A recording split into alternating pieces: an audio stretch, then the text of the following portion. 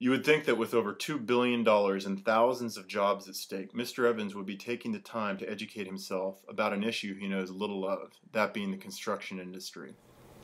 On March 6th, we issued an invitation to all of the San Diego Unified School District board members to visit ABC, to see our training facility firsthand, and to meet some of our apprentices and contractors. So far, 2 of the board members who support the Project Labor Agreement have taken the opportunity to come and visit our training facility. With just 2 weeks left until this critical vote, we are still hopeful that Mr. Evans will take advantage of the invitation.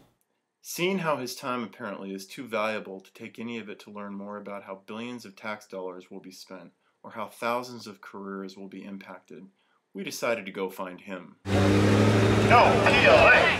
No PLA! No PLA! No PLA! No PLA! No PLA! No PLA! No PLA! No PLA! No PLA! No PLA! No PLA! No PLA!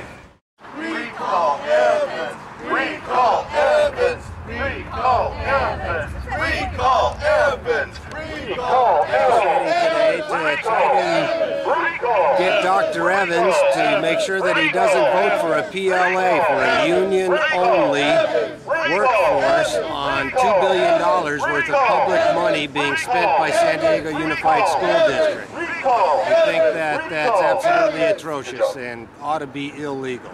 So we can't even imagine how it can be legal, but they seem to be doing it. So we need to inform the public on what's going on.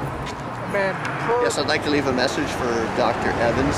Can you please tell him to vote no on the PLAs? John Lee Evans, we're here today. I'd like to tell him that it's just wrong to discriminate against the merit shop, and especially the ABC and AGC open shop apprentices, and that's just wrong. And furthermore, if he thinks it's going to stop after the vote on May 26th, he needs to know that the battle still continues. We just have to ratchet it up another notch. Whether that be recall, whether that be lawsuits, it doesn't go away, and he needs to know that, and he can make a change right now. And so if he was here, that's what I'd love for him to hear and understand. Mr. Evans, the clock is ticking. Billions are at stake. Careers hang in the balance. Where are you?